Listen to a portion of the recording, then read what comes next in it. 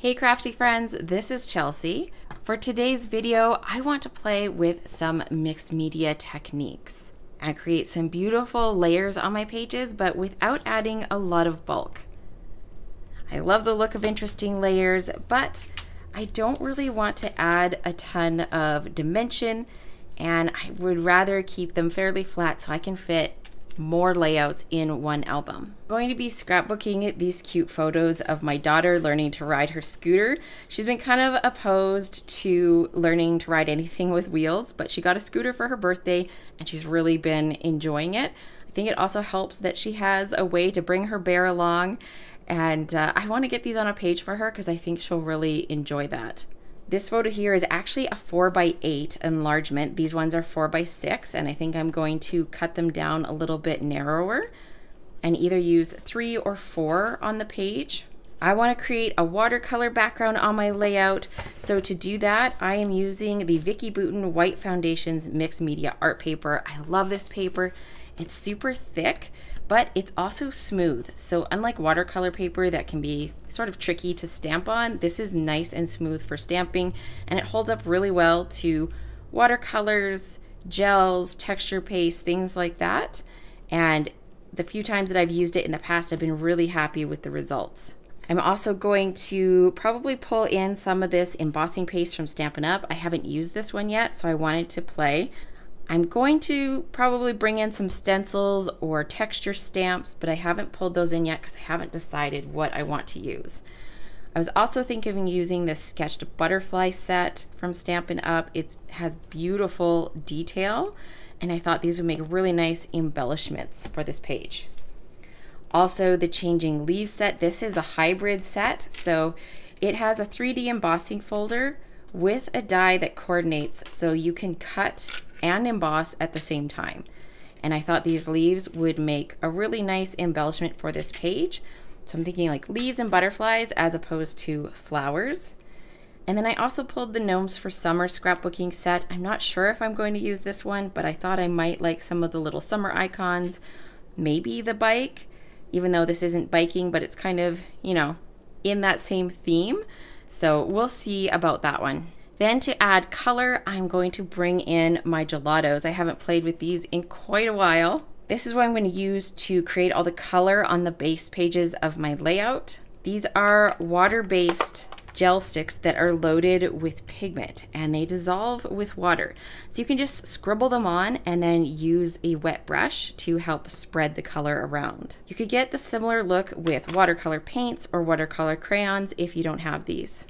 The inspiration for this background came from a course called Fresh Techniques for Artful Layouts by Vilna Furstenberg that I took on Crafty, which is the sponsor of today's video. Crafty is an online learning community for makers and an excellent online resource for all things creative. They have classes in over 20 categories, including quilting, sewing, crochet, painting, photography, cake decorating, and so many more.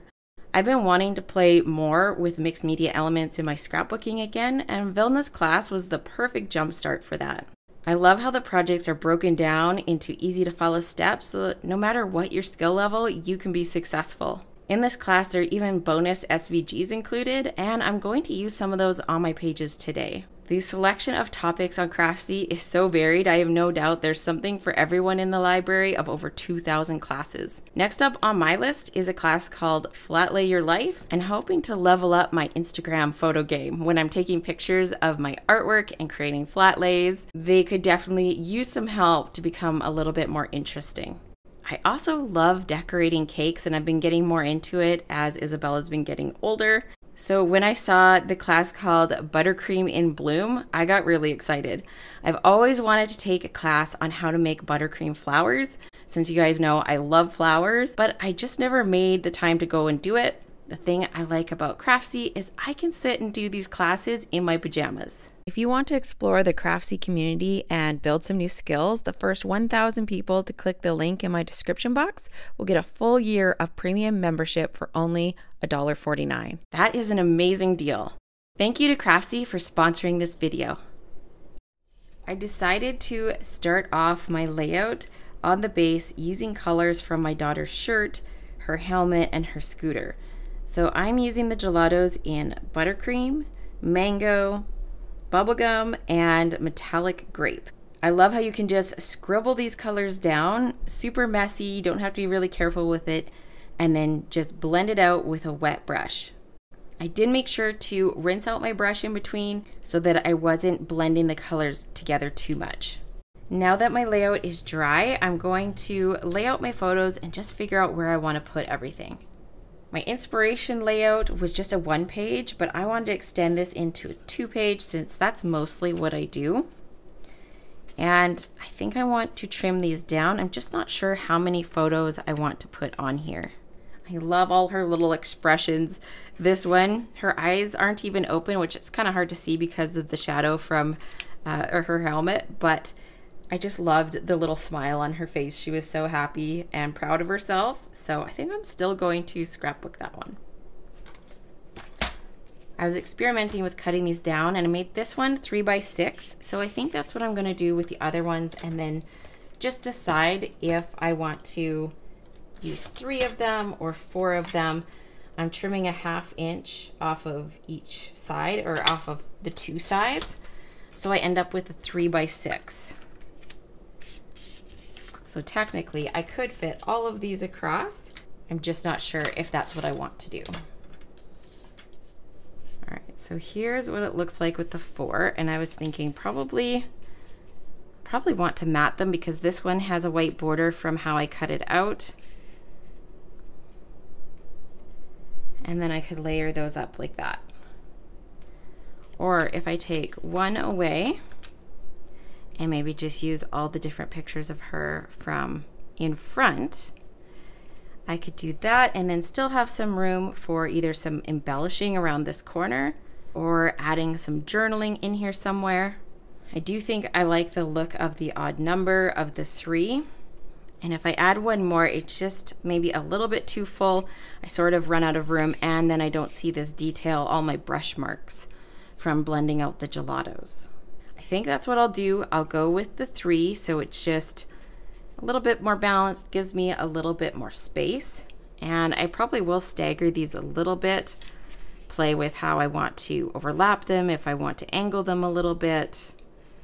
Since these are kind of movement photos, I think having them sort of staggered or tilted a little bit will convey that movement.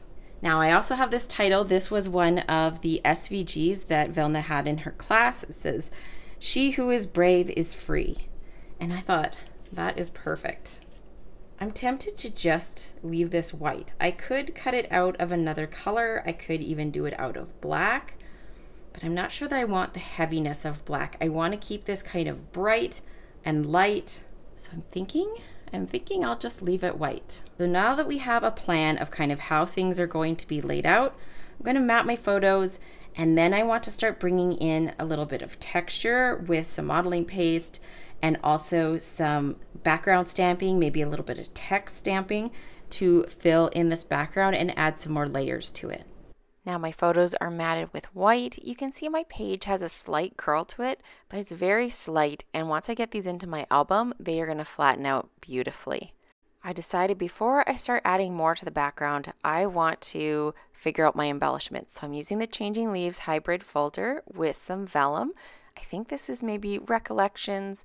It's fairly thin vellum. You can see how the dye just kind of nests into there. It's not clicking in.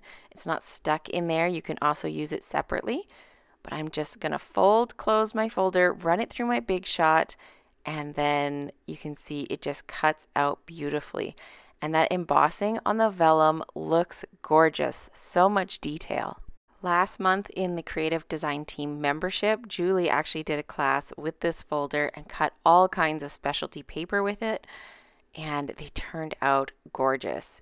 So that's what made me think of using vellum with this folder. If you guys are interested in seeing all the cool classes that we have inside the Creative Design Team membership, we are actually opening to new members for only 1 week, starting tomorrow, August 12th. So if you're interested, you can find the link below, but it will not be active until tomorrow if you're watching this the day I publish it. These leaves are so pretty. I didn't want to waste any of them. So these outside ones don't cut out with the die, but they are super easy to just grab your scissors and fussy cut them out. So I thought I would save all the pieces that I can that would make sense. And it's always nice to have lots of options when you are doing clusters. I'm just playing with all my pieces first, figuring out how many leaves I need to die cut, where everything's going to go.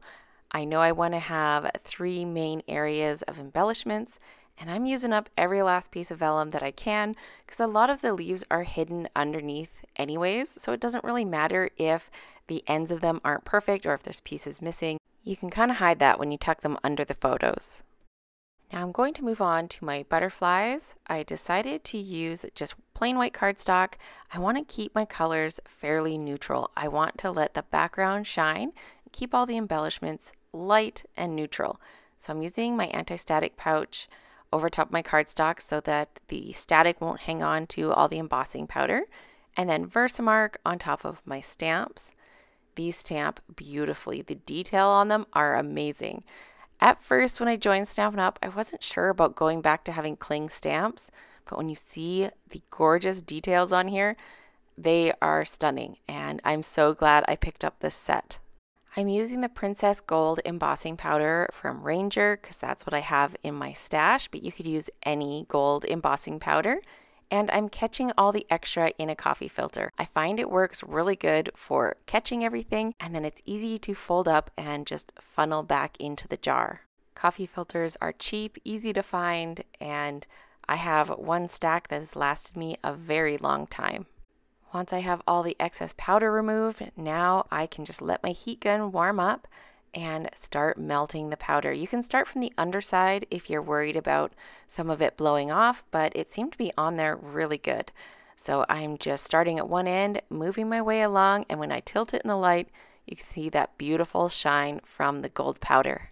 I always tend to hold my paper above my work surface. I find that it just heats up a lot faster that way, and then I don't have to worry about accidentally melting something that's on my desk. Now I'm just lining up the coordinating dies. I love that these cut really close. There's only a tiny white border that's left around the edges, and I like to put my dies in place with washi tape even though I'm using a magnetic plate, because when you're doing multiples, sometimes they just end up shifting, and I like to make sure they're cut right the first time.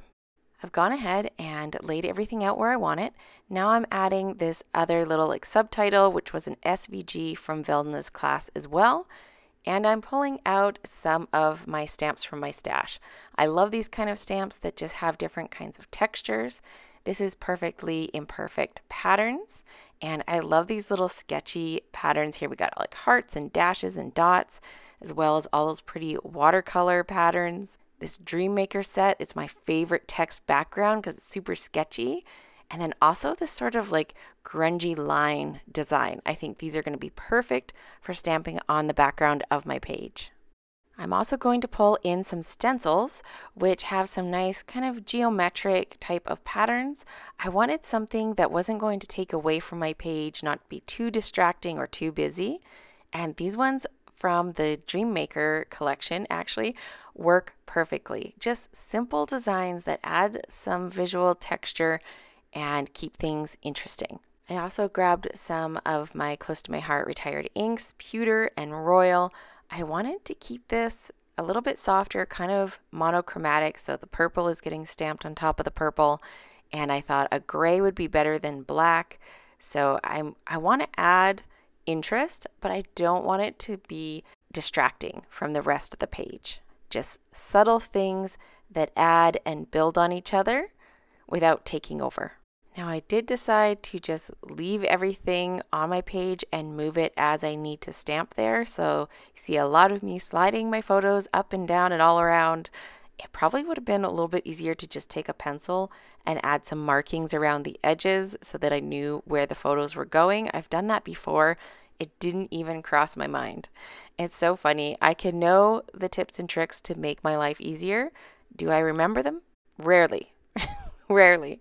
So yes, I am just kind of pulling up here and there. I did end up getting a little bit of ink on some of my photo mats, but it was fine. It was, I think, pretty much all hidden by the embellishments anyways.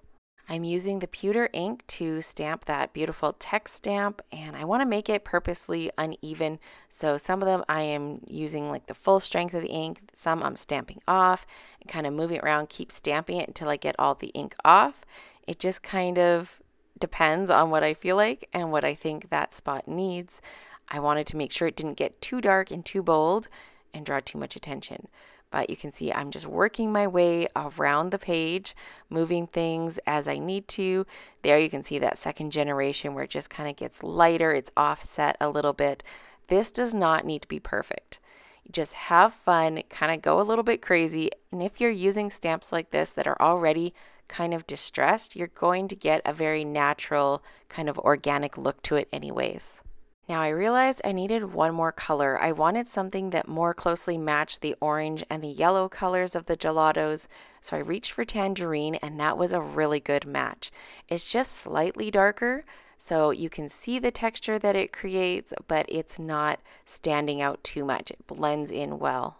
I decided to take this all the way around the top of my photo grouping here. It's kind of like adding layers of paper, like a photo mat, but it is stamping. And I love how this turned out and just adds that little bit extra bit of fun. I went ahead and did that on the left page as well off camera. And now I decided to shift gears a little bit. I had planned to use the texture paste on the stencils, but I decided instead I wanted to use paint.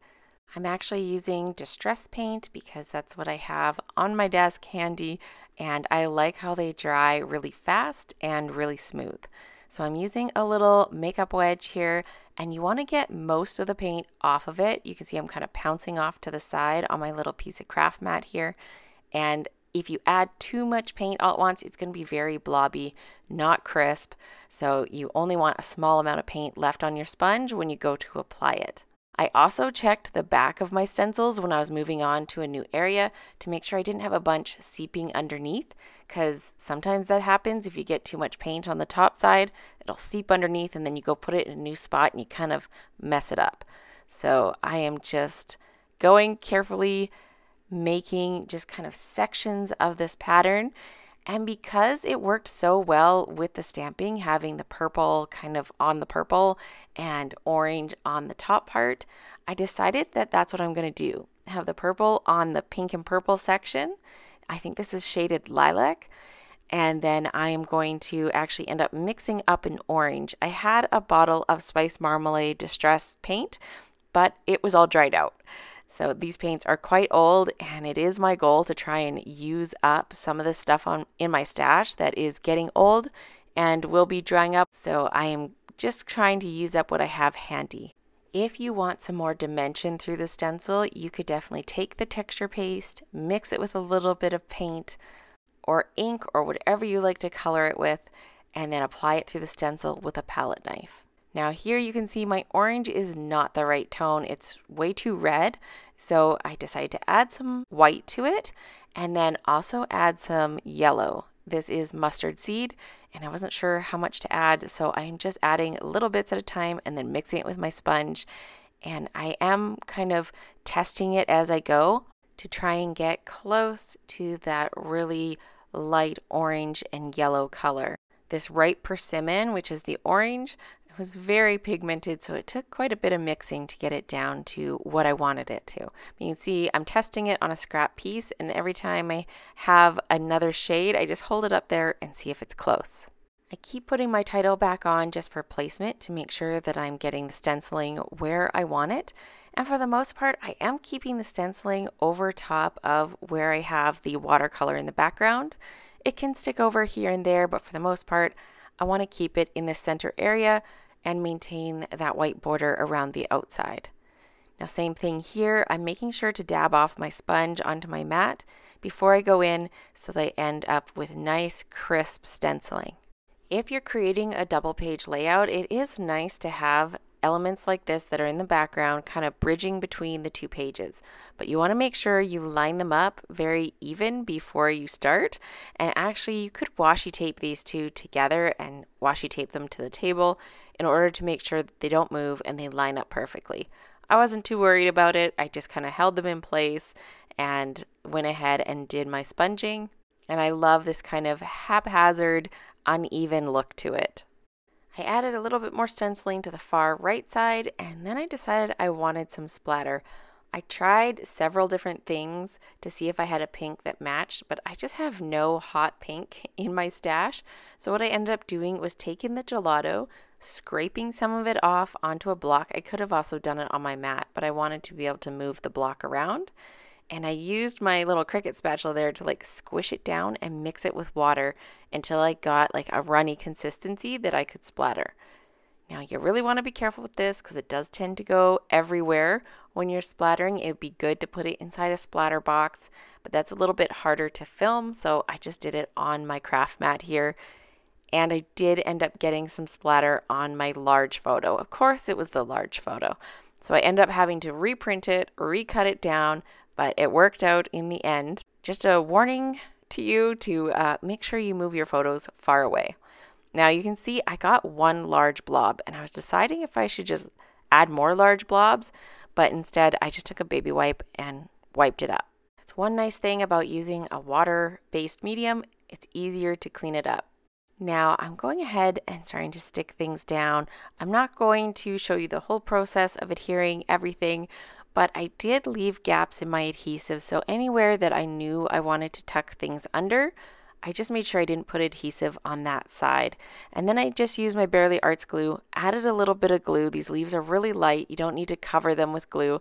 Just a little bit on the ends is enough to hold them in place. It's so fun to watch these pages come together and take shape, and to see how interesting they are to look at with so much texture and layers to them. But really not much dimension. They are going to lay nice and flat in my albums and not be all bumpy and lumpy. The two things I did decide to add some dimension to were the titles and the butterflies. So for the titles, I actually cut them 3 times. So the big one on the left and the little play title on the right are layered with 3 layers of cardstock. I didn't want to have them on foam, but I wanted to give them some substance so they didn't kind of bend with the page. If the page was kind of curved from the moisture, I didn't want them bending with it. I wanted to give them some heft to stand up on the page and be like a really sturdy title. So those are layered, but that still doesn't add a ton of dimension. And then the butterflies, I'm actually going to add some curve to their wings.